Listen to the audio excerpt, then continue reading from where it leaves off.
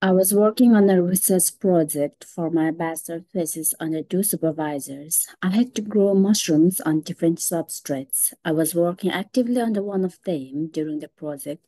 The expected outcomes were not coming, and I did not report it to another supervisor, thinking that he might be informed by the other supervisor. So when I met the other supervisor, he was completely unaware of ongoing situation. So as a result, the mushroom didn't grow on different substrates except for the control.